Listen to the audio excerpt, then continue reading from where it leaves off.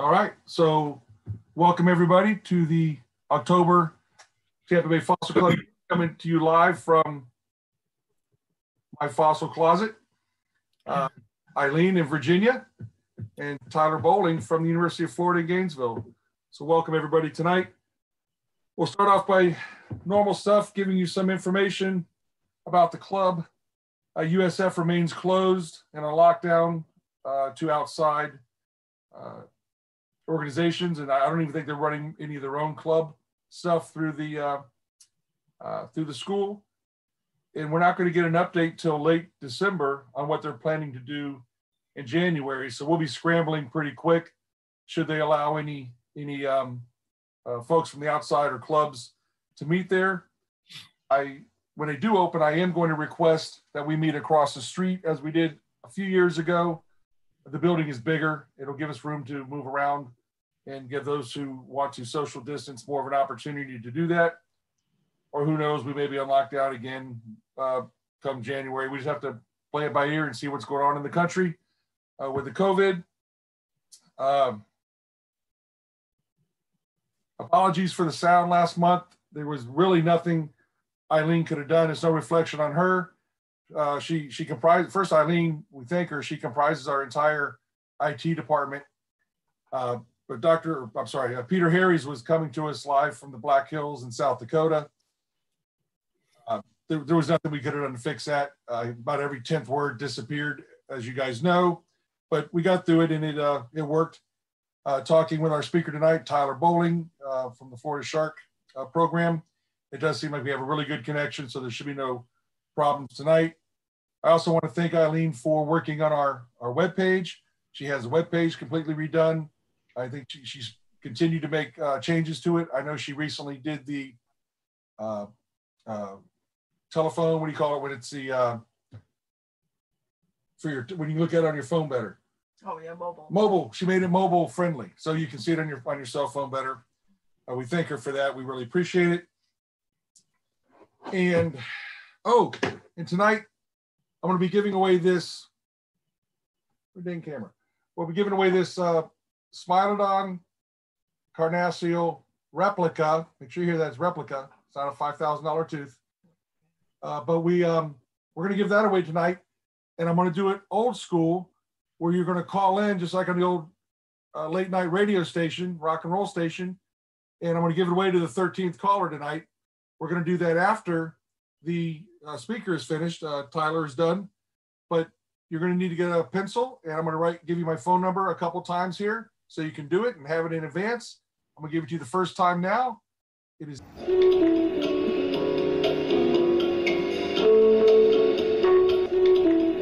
I trust you not to give my phone number out. I don't want no soliciting princes or princesses in other countries giving away millions. So we'll be giving that away tonight, 13th caller.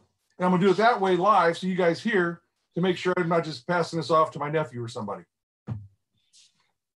Oh, let's see here. Please keep your dues up to date with the club while we're out. And just so you can see, this is a newsletter with your address on it. If you look right above your address, it shows your expiration date. And a lot of folks call saying, hey, well, how do I know when I expire? You can tell right there. And you can also, if you have any questions about that, you can contact the club on the Facebook page or at TampaBayFossilClub.com. I'm sorry, Tampa Bay Fossil Club at MSN, at MSN.com. We had a really nice Chronicles issue, and you only get that if you're a member. Last issue highlighted five local amateurs. One is really, he's an amateur legally, I guess, but some would call him a paleontologist, two of them maybe. But they are technically amateurs who received a new species named in their honor out of a recent publication that came out of the University of Florida through the Invert Lab. Those were Dave Hoffman, Rob Carlson, Andreas Kerner, and actually I think this is Andreas Kerner's third species he's had named in his honor, and Carol and Bernie Peterson, who I believe they're on the East Coast right now. Andreas Kerner is actually out west in New Mexico, but those five people were local people associated with the club in some way. And I want to thank Dr. Bob. He wrote an excellent article. I asked him if he could put something together. He said he'd throw something quick and easy together. He sent me 3 or 4 pages. It turned out really nice. It really made the issue. So check that out. Hopefully you all got it in the mail, and you may get it in the mail hard copy, or you may have chose to get it online, which is in color. But I do want to thank you. I know Dr. Bob's watching, so thank you, Dr. Bob. Well, you think it would be easy to get speakers when a lot of people are on lockdown still, or not going out, or restaurants are half capacity, but we've had a heck of a time, and some of the scientists we've talked to being booked up through Christmas already on Saturday nights, Friday nights. A lot of clubs and organizations are bringing them in through Zoom, and actually made it easier for them to do presentations where when they had to travel, they could only do so many, but on Zoom, they book up pretty quick. So I apologize for not having it in the newsletter, but Tyler Bowling was kind enough to step in at the last minute to be our speaker. He is the manager of the Florida program for shark research at the University of Florida in Gainesville. His first comment was, he said, I'm not a shark expert, so what would you like me to do? And I said, well, sharks certainly are our most crossover species. Our folks love anything sharks. We've had shark folks in the past. White, I forgot her name, first name. We had Whiteneck. Last name was White, Dr. Whiteneck. Moto from the Mote Marine was spoke with us as well. And those were all kind of modern shark topics, and everybody really enjoyed them. So I'm going to welcome Tyler Bowling. He's going to take over the screen. And don't forget, let me give you that number one more time. It's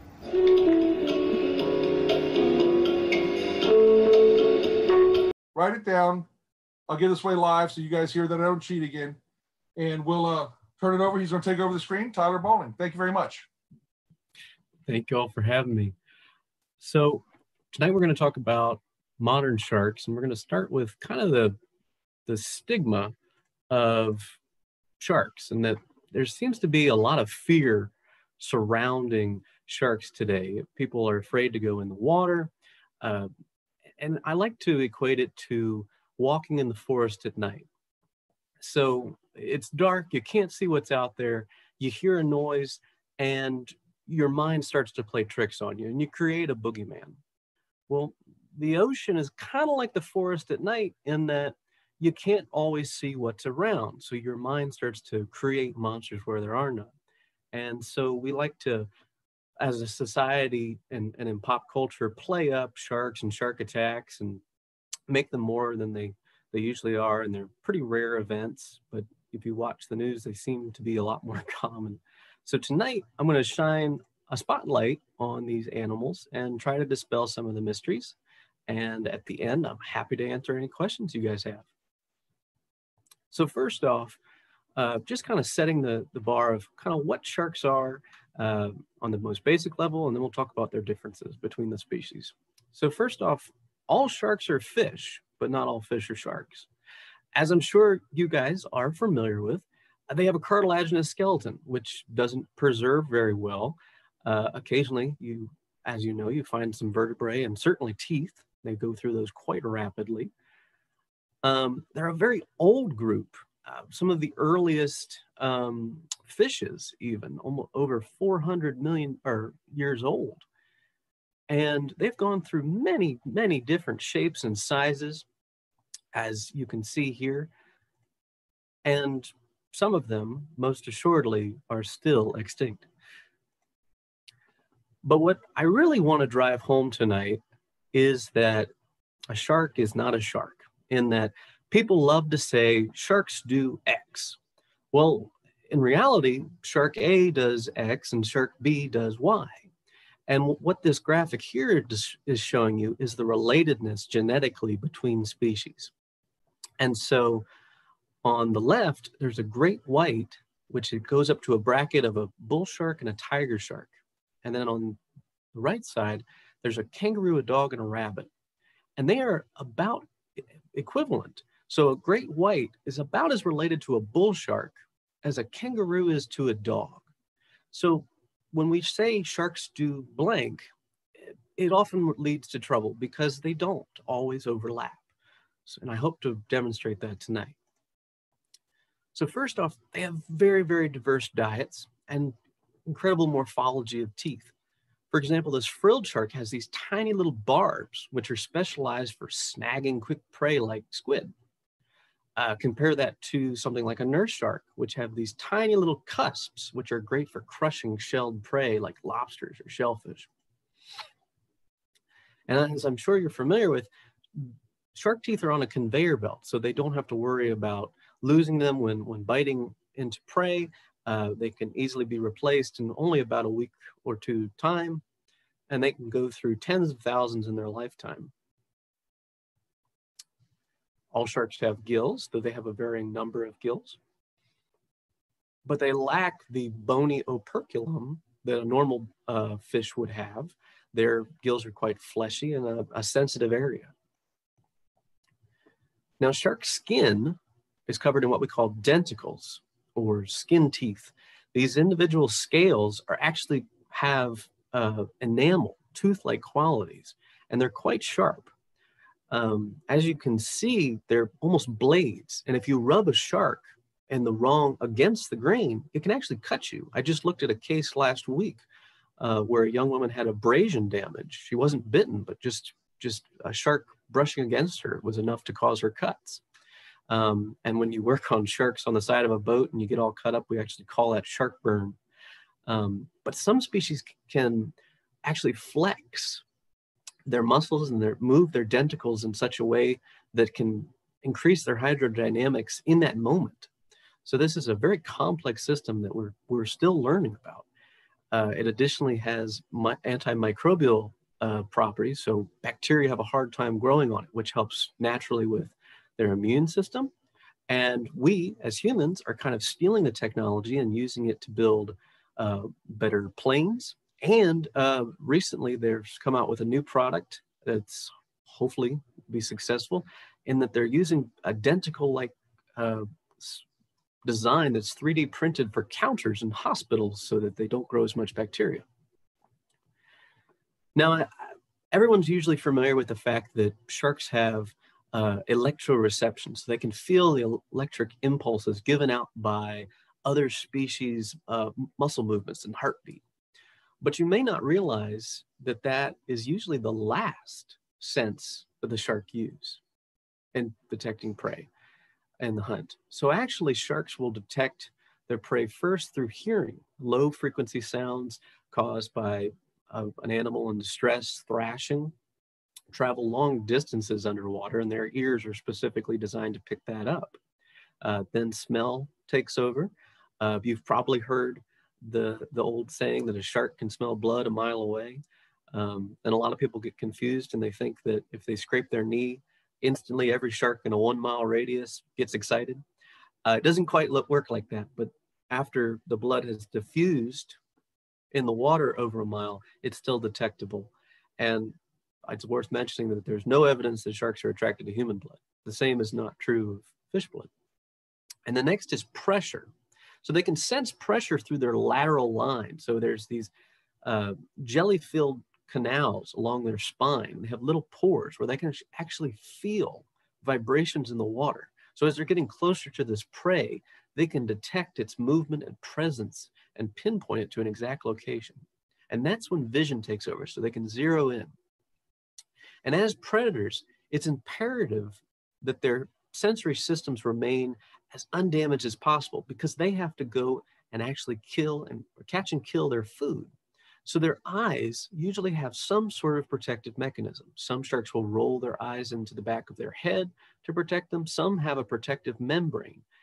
And when they're close enough to that prey, they can't see in order to protect their eyes. And that's when the electroreception takes over. So they can actually detect the prey item without having to actually visibly see it.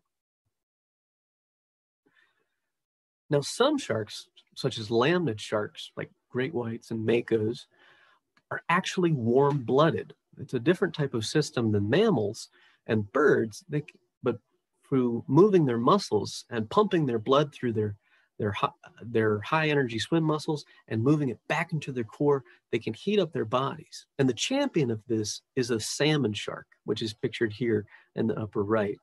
And as you can imagine, they eat salmon up in Alaska, And they can actually generate enough heat that their blood is 7 degrees Fahrenheit above the ambient water temperature. So they're nice and comfortable in freezing water. Some sharks are world travelers. This is a recorded GPS tracked great white that went from South Africa to Australia. And there's tiger sharks that have been documented making this journey as well.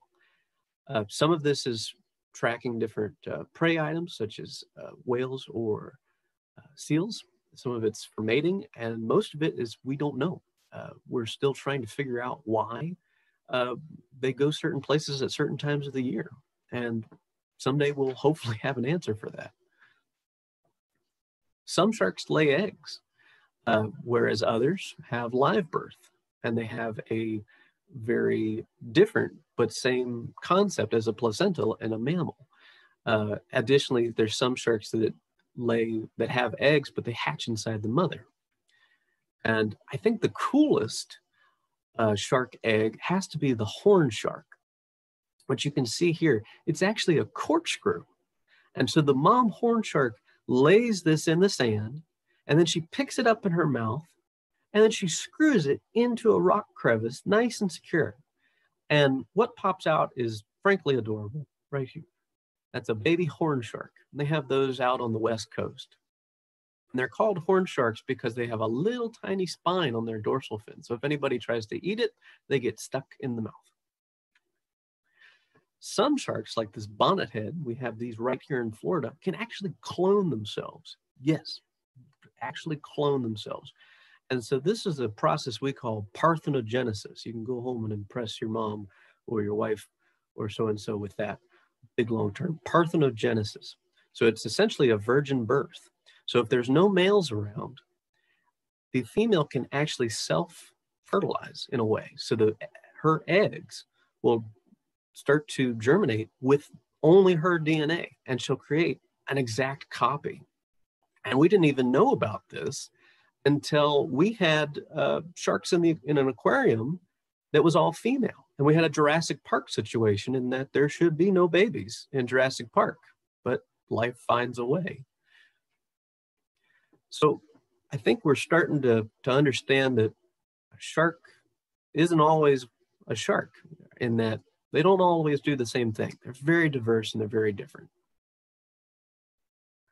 So some cool examples are, we've got really fast sharks like this mako, which can go almost 60 miles an hour.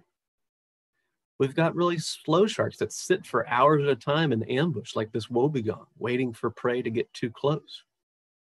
We've got giant sharks like this whale shark, bigger than 2 school buses lined up. And we've got tiny sharks like this dwarf lantern shark, which can fit in the palm of your hand. We've also got really ugly sharks like this goblin shark, which has a projectable jaw. And we've got sharks with crazy adaptations like this thrasher shark, which uses its tail as an actual whip. It flops it over its head and creates an actual burst of bubbles that can stun fish, and then just gobbles up the stunned fish. There's even sharks with pockets. So last year, we discovered in the Gulf of Mexico this species, deep water, that had little sacs under its pectoral fins or its armpits, and it could spew bioluminescent gel. And so to try and understand why it might do that, put yourself in the place of the pocket shark. You're on the playground and there's a bully, and your first reaction is to spew bioluminescent gel from your armpits. Either the bully chases the gel, thinking it's more interesting, or it freaks out and runs away. That's what the pocket shark does. Now, skates and rays are sharks too. They're just flat, exactly the same. So let's talk about sharks we have right here in Florida. So in relation to bites, we see actually the majority of our bites from our coastal sharks, the blacktips and the spinners. Now, these are very minor in nature, and they're normally on surfers. And so these sharks hunt way close into shore, right up on the edge of the beach in the surf to mask their approach from the fish. And they hunt generally during the middle of the day. Well, when they're hunting in the surf, so they're overlapping with people. They're in the middle of the day when people are going to be there. It's very murky water because it's all churned up in the waves, and they make mistakes. But generally speaking, the human's bigger than the shark in these cases. So the shark bites the person, realizes it's not a fish, realizes it's bigger than it is, and freaks out, and they both go their separate ways. Now, our our medium threat level is our great hammerheads and our lemon sharks. These sharks generally won't bother anybody, but they're best treated with a little bit of respect. And the sharks that we really need to be careful around, which can be quite dangerous due to their size, is our bull sharks and our tiger sharks, which are two of the top 3 offenders worldwide for bites. And bull sharks aren't actively predating on a human. In fact, they're incredibly aggressive. They can also enter fresh water quite easily, as can lemon sharks, but not quite as efficiently as a bull shark. Bull sharks can go far up rivers. But they're so doped up on testosterone that they're just ready to get anything and everything out of its territory. And so it's not necessarily looking to feed, it just wants you out of its space. So they're best given a wide berth. And tiger sharks are generally not in a predation mode when they bite somebody. It's almost in slow motion. They come in, they just glide in, and they slowly will bite somebody. But when an animal that's 15 plus feet long and has teeth that have evolved to cut through a turtle shell gives you a quote unquote test bite, it does a lot of damage, unfortunately. But these are very rare events. The remaining sharks are sandbars, bonnetheads, which don't bother people at all. And lastly are your nurse sharks. And nurse sharks do bite folks, but it's almost always provoked. They're very docile animals, and they're usually what's advertised as feed the sharks on your Disney cruise. And people love to go and hug them and restrain them and are shocked when they end up getting bit. So a little bit about ISAF, or the International Shark Attack File, which is under the Florida Program for Shark Research. It was actually originally started in the Navy in 1958. At that time, and it still is, the only globally scientifically verified database of shark attacks. There are regional files, but they generally work with us, and we're the only ones that cover the whole globe. There are some private citizens, non-scientists, who keep track of this type of thing. But anyway, the Navy eventually lost interest in it. Following some naval battles where ships went down and people were bitten by sharks, they were looking into building shark repellent and trying to understand what was involved. But as warfare shifted away from the Navy and there was funding and interest was lost, the file was passed around, and it stayed pretty quiet for many years. In 1988, it was brought to the Florida Museum by George Burgess, and he really turned it into what it is today, and just the powerhouse and the respect that it now garners. Today, we have, actually, as of this morning, we've investigated 6,575 cases all over the world. And those cases range from unprovoked to data insufficient to turned out to not even be sharks. Most people, when they feel pain in the ocean, they just assume it was a shark. And that's where our job comes in, to make sure that it actually was a shark. And so let me walk you through kind of the process of determining the investigation, or for investigating the bites. So first off, there has to be a bite. We will hear about this from a variety of ways. Sometimes we're privately contacted by a victim or a witness, and then we'll investigate. It doesn't make the news. A lot of times local authorities will contact us that they've had an incident, and we're going to investigate, and we'll work with them. And sometimes we just find out on the news with the rest of you, and then we jump into action and we try to play catch up. And so we reach out to the victims or witnesses, and we get the statements, and they fill out questionnaires, and we talk to them on the phone, or if they're in Florida, sometimes they'll actually come up and see us. And we'll figure out what exactly happened. And ideally, we'd like to get photos of the injury. And so we'll do an analysis of the bites, and we have a large reference library of shark jaws, which we can compare the bites to, and we can try to determine the species involved. And this isn't always possible. Some bites are too extensive or just only a partial, and it's not enough to make a definitive call. And we err on the side of caution in our classifications, both as the type of attack as well as the species, because we don't want to assign blame where we don't have enough evidence to support it.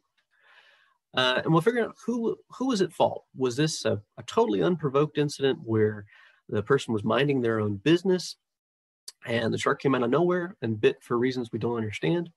Or was the person doing something maybe they shouldn't have and got bit? And then we use all of this information in our research to look for trends and to advise safety measures locally and around the world. And so we're asked to advise on stuff all the time to better protect the average beachgoer.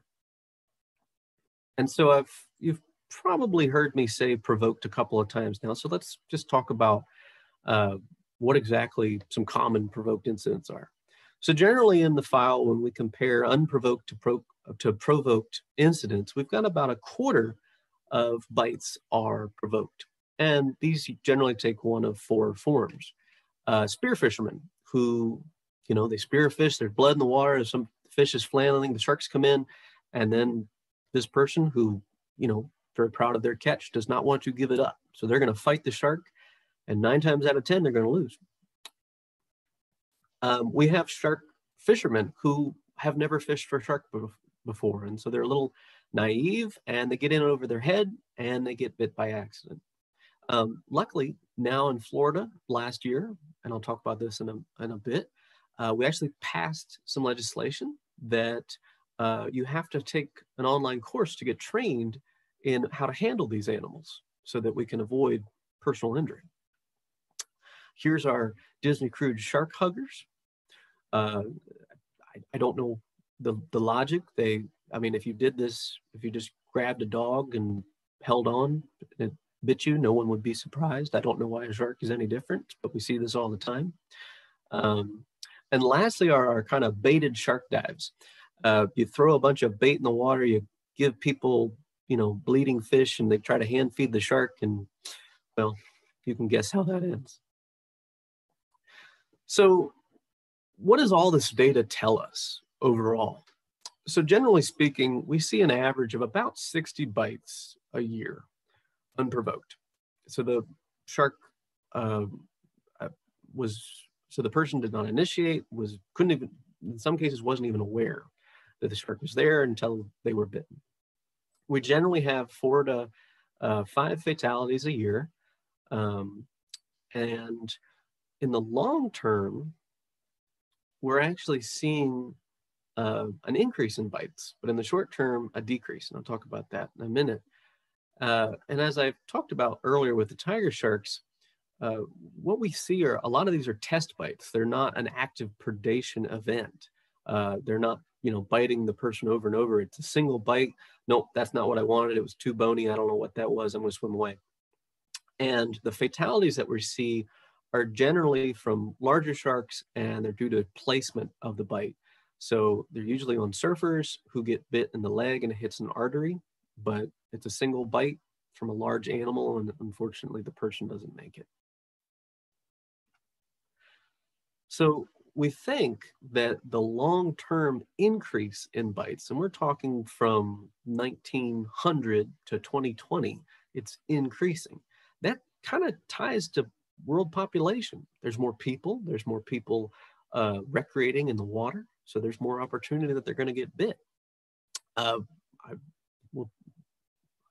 can't stress enough that the odds are still very low. Now in the short term, in the last decade or so, bites are going down. And we think this is actually because of safety. People are more aware. There's better safety practices. There's more awareness. There's more signs at the beaches. We've got lifeguards on duty who are, watching. So people are actively stepping up. So what are these odds? I think I've made it seem like it happens all the time, and your odds of being bitten by a shark are 1 in 11.5 million. It's frankly, astronomical, and it's not worth worrying about. And actually dying from being bitten by a shark is less than 1% in 2 and 64.1 million. It's not worth, laying up at night over and avoiding the beach. So let me demonstrate some things that are actually more dangerous than sharks. So when you go to the beach and the kids dig this giant hole, there's actually a 1.5 times more likely chance that it will kill a jogger in the early morning because they didn't fill it in. You are 33 times more likely to be killed by a dog. You are 76 times more likely to be struck by lightning than bitten by a shark. You're 250 times more likely to be bitten by another human being. You're sitting by one of those, scoot over. You are just about 400 times more likely to die on a party boat in the state of Florida. Hashtag spring break. So it's probably not going to happen, but to minimize these already astronomical risks, I'll give you some quick safety tips. First, always swim with a buddy. There's safety in numbers, and if something does happen, you've got help right there to help you fight off the animal or help you get safely to shore. Avoid swimming at dawn and dusk. Many of the larger sharks are actively predating in these low light hours. We call that crepuscular. And they specifically go out at these hours because the sun is lower in the sky and it masks their approach from prey, just based where the light is. You should avoid swimming in schools of bait fish. So if you see a bunch of mullet, don't swim in the middle of the mullet because a shark will come in with its mouth through the school. Avoid where people are actively fishing. Don't wear jewelry. Shiny objects in the water often attract sharks because they look like fish scales. And you shouldn't splash for extended long periods because the low frequency sounds you generate actually sound like a struggling fish. So remember way back when I was talking about the provoked bites and how shore-based fishermen who were new to shark fishing would get bit? Well, there's some mandatory new guidelines in the state of Florida on how to best be safe. And these went into effect last year. And so they have to take a mandatory online course to get their license for shark fishing. So in addition to your regular fishing license, you'll get a shark fishing permit. You cannot chum on beaches. So we want to avoid attracting those to areas where people will swim. Prohibited species have some very clear guidelines. So for example, if you hook an endangered small-toothed sawfish, which are luckily on the rise here in Florida, you're required to cut the leader, line, hook, wherever you can, as close to the animal as you can without removing it from the water and without putting yourself in danger. And you also cannot remove under any circumstance a prohibited species from the water. And you frankly shouldn't remove a shark from the water unless you plan to harvest the meat. And the reason for that is stress. Not only the fact that they can't breathe, but long-term stress. So, when you go to the gym or you go for a run, after you're done or you've been going for a while, your muscles start to get really sore. And that's called buildup of lactic acid. And so that soreness is our body's way of saying, hey, you've done enough, you need to go take a break. Well, sharks don't have that kind of cue. So when they're struggling on a fishing line for hours and they're taken out of the water and they're, struggling to breathe and they're, being held up for pictures and all kinds of other stuff, they're building up all this lactic acid with the stress and the effort and whatnot. They have no shut off. And so that lactic acid can actually build up to toxic levels, especially in larger species. So you can release a shark, it may swim off kind of sluggishly and it'll wash up dead within an hour.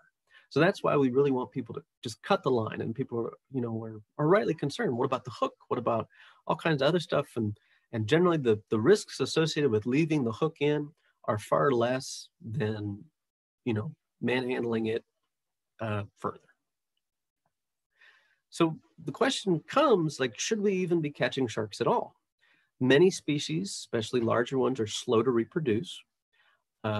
For some species, it can take until they're more than 20 years old to actually reach sexual maturity. And they only have 1 or 2 pups every year, every other year, or longer. And that's a long time to rebuild a population.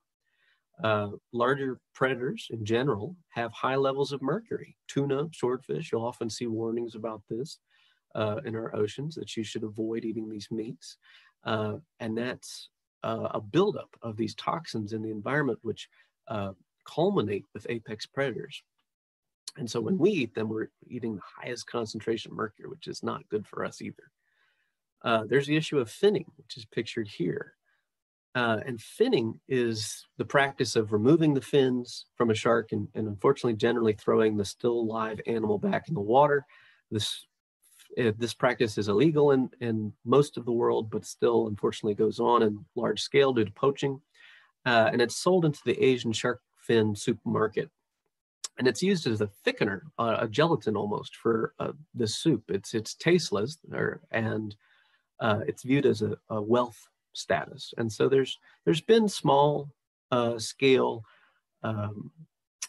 movements to try and end this cultural stigma behind shark fins, but that's still an ongoing battle. And generally speaking, the finning targets these larger pelagics that are slow to reproduce and high in mercury, such as a blue shark or a mako shark, or etc. So my answer actually is yes, we should be catching sharks, but we should be catching the right sharks. The US in particular has, in some cases, very healthy shark numbers. For example, black tips are booming. And so, well, other than the fact that they're doing well, why should we bother going out and catching a shark and even bringing it home to eat? The money from fishing licenses, fishing gear, it all goes into an excise tax called the Dingell-Johnson Act. And this money cannot be touched by outside influences. It goes to the Natural Resources Commission for each state and nationally. And this is put directly back into the systems that those people are using. So 80 to 90% of government funding for conservation is paid by hunters and fishermen in the United States. And so not only are these folks out there actively funding, not only the research, the conservation, the habitat restoration for the species they're actively pursuing, but everything else that lives there. But it also, these fishermen gain an interest in an investment in the species and the habitat they're taking a part in, because they're now part of that ecosystem when they're out there fishing for these animals. And so they're going to be the ones who are going to, help the scientists. They're going to be, protesting to save the ecosystem. They're the ones who really care. And these small coastal sharks, they don't have those high mercury levels. They're safe to eat, and frankly, they're quite tasty, especially blacktip. I've heard a lot of people say that it tastes kind of funny. Let it sit overnight in some milk, and then throw that on the grill, and you won't be disappointed. I'd like to thank you all for listening. I'll leave this up on the screen for a minute. There's a QR code that can take you right to our website so you can learn all about sharks.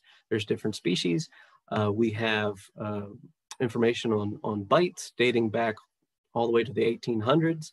There are older bites in the file, but they're a little less trustworthy. So all of our numbers start around 1880s.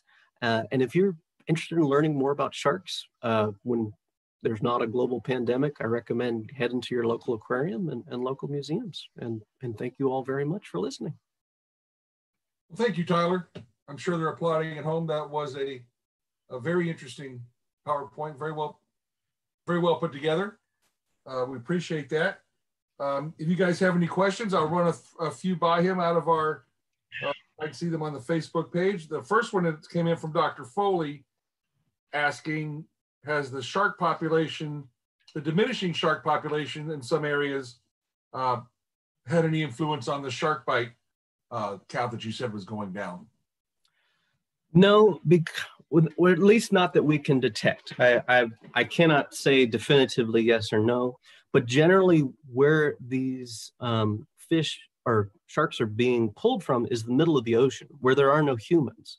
Now, granted, some of these species are very wide ranging, but generally we see the majority of the bites from sharks that are living along the coast. So I would be hesitant to say that bites are down or even up.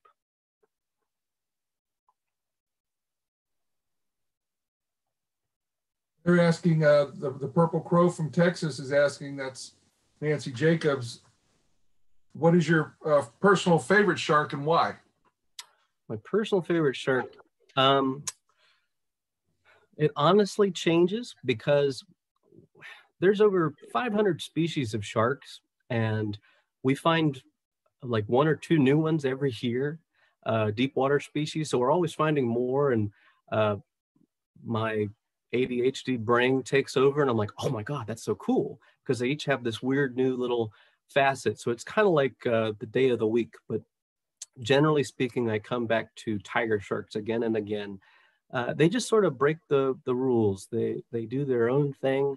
They're very strange in some regard. They're not picky. Their teeth they have these special notches in them that actually allow them to saw. And so that's how they can predate on sea turtles, whereas other sharks have trouble getting through the shells, where they can, just like a buzzsaw. So they're just fascinating animals, very strange. Dr. Greg Shanos is asking, regarding shark bites, do humans not taste good? Sharks seem to take one bite and then stop. Do they not? They don't always seem to rip somebody apart. No, so generally the thought is that it's just a test bite. So it's like, what is this thing? I'm going to give it I'm going to see what it is. And they just run into a thick bone. They're not used to that. Large mammals in the water are going to have a thick layer of blubber. It's going to be foreign to them when they run into a thick arm or leg bone. And so I can't say, I've heard myself that, people taste bad. I don't think there's any way we could know that. But generally it is a single bite. The shark realizes, this wasn't what I was after. And we really think it's due to those, just kind of the thick bones. But it could also depend on the species. So Steve Ficari at Paleoanalysis is asking, you said a lot of the shark attack investigations normally require volunteers to come forward. How does the process differ when there's a fatality? So again, we work with, local law enforcement, and there are additional shark attack files that are local. There's an Australian shark attack file, there's a South African shark attack file. And so we've got people on the ground so that we don't have to hop on a plane necessarily, who can go and interview victims. We look at autopsy reports. We analyze all the autopsy photos. And so we just try to piece together as much of the information as we can. And obviously there's information we just can't know. Okay. Lots of folks are thanking you. We get a stream of that coming in, and I don't see any more questions. I have one question for you. For me, sure. How old were you the first time you read Jaws? Look. Honestly, I waited a very long time to read Jaws because I was very torn about Jaws. I didn't read it until I was in college. I was an adult. Just because it had created so much fear for sharks. I ended up loving it. Not to say that it hasn't done some damage, but it's kind of often the case. I've found within the shark research community that a lot of people really love Jaws, the movie, the book. It's just a sort of a primal attraction, I guess. One more question did come in. Oh, I read it when I was 13, by the way. That was a big mistake, I'll tell you. We'll take this as the last question from the live stream. How hard is from the Purple Crow in Texas, Nancy Jacobs? How hard or easy to tell what kind of shark does the biting in an attack if the shark is never seen? It can be very difficult. So a lot of times, you know, the news will just contact anybody that studies sharks locally, and they'll say, I don't know, it was maybe this.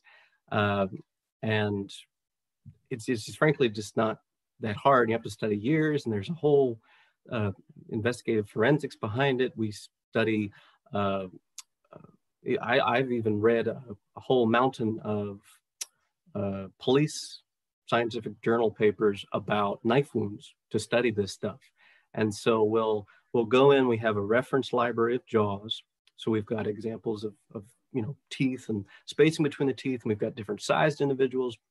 And so it's not always just a clean 1-2. There's, you know, there's movement of the head. And so you have to be familiar with how these animals will move when they actually bite something. So for example, the tigers, remember I was talking about the sawing, they'll move their head back and forth. And so the wound has a very distinctive look. And you'll basically kind of start with, you know, sometimes it's obvious because it'll just be there are occasionally where it's just a clean in and out and it's just perfect teeth marks. That's not that common, but it does happen. And there are certainly cases, almost half the time, where we can say, well, it's probably X, but we can't say for sure. And that's, you know, what separates us from Joe Schmo on the street, is that the information that we're providing to the public and to the scientific community, it can be trusted because we've got the evidence to back it up. Additionally, because it's, you know, not an exact science and we do the best we can, we're moving into DNA. And so we're actually swabbing not only objects that have been bitten by sharks, but people. And so we're just starting the people bit this year, and I'm very anxiously awaiting our first test results, hopefully very soon, where we're hoping to get saliva out of wounds. And so we can definitively say, regardless of what it looks like, okay, we've got the DNA. We know for sure it was a blank. And we've done that successfully with kayaks and surfboards and boats and all kinds of other stuff. But from the actual wound, that's the ticket. So good, very good. Well, thank you, Tyler. We appreciate you coming on with us tonight. I do have a few more announcements. Being as we're not live, I have a few people. I don't have the people there poking me to make sure I stay on course, and I did get a few texts during your presentation. So I have a few more announcements to announce, and then we'll be giving away this replica Smilodon carnassial. You're welcome to hang around on the screen here or go to the soccer bar.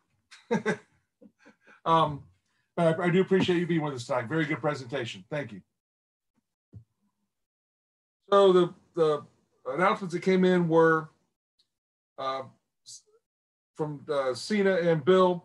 Because of us not meeting live in person, we are, some of the checks may be delayed, but we do have your money. We will get those checks deposited soon and take care of that.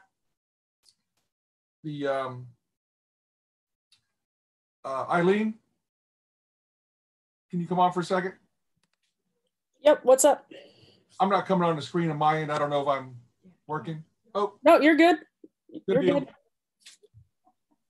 I didn't want him to think he was talking, and then why is he giving out the announcements? No, you're good.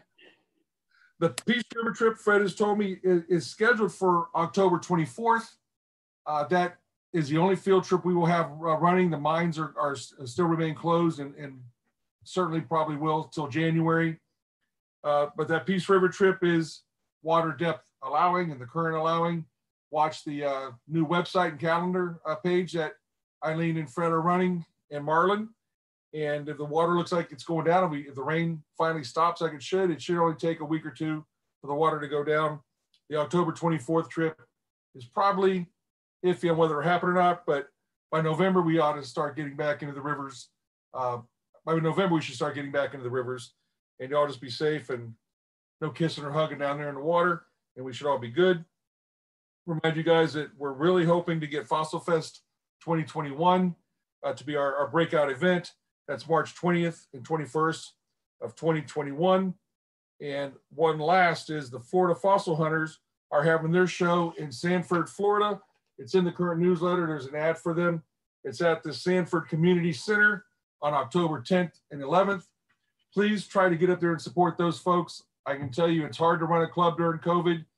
I'm very glad that our show, Fossil Fest, won't be till March of next year when we have some time to see what's happening. So please try and help those folks out and go up there and see their show.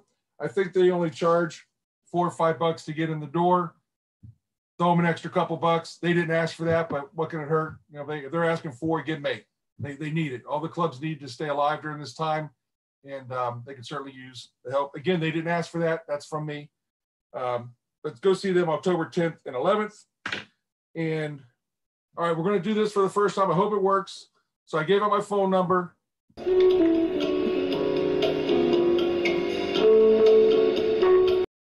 And my wife's telling me how to use my phone. I've done it once or twice, but so I'm going to take the 13th caller starting now.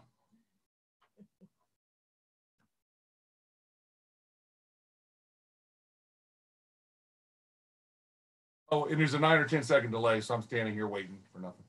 Like, where's my phone? 813. My cousin Altrin Newman. First caller. Thank you, Altrin. Second caller.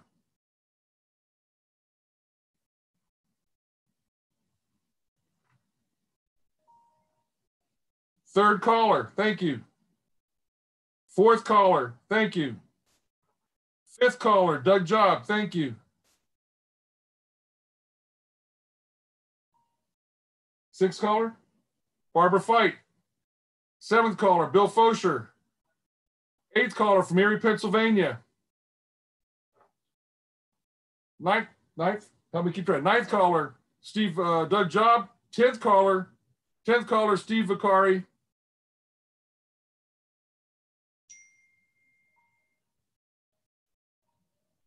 Call from what number?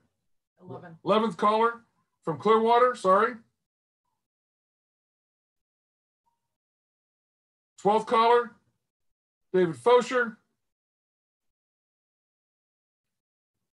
Help me out. 13th caller, Leslie Brannon. You there, Leslie? Hang on, let me get to, okay, everybody stop calling. I don't know that people get any calls. I can decline Altrin. Turn Leslie. Leslie, I said Leslie Fosher. Mike wouldn't like that. Leslie Brannon. No. Leslie Brandon Davis. So Leslie, she's our storekeeper. She deserves this. We'll get that to you, Leslie. Thank you for playing tonight and doing the call-in thing. And that being said, join us on Facebook. Make sure you join us on the YouTube channel and make sure you like or hashtag or whatever you kids are doing to make that work or look better for us.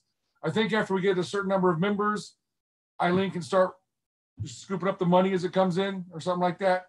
So that being said, we appreciate you, Tyler Bowling, and thank you very much, Eileen, and TBFC out. All right, thank you all for a great live stream. We are ending. Thank you. It worked perfect tonight.